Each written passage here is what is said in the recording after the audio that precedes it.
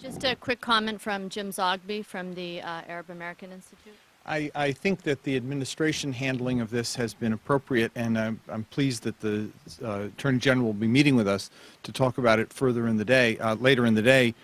But I think that, as our statement notes, some political figures have attempted to make this a wedge issue in this election.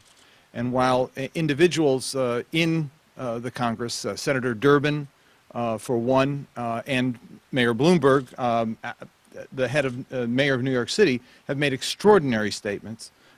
Many other political leaders and people running for office in this year's election have been disgraceful and have fueled this fire, and I think have done grave damage to the electorate in how this issue is being framed.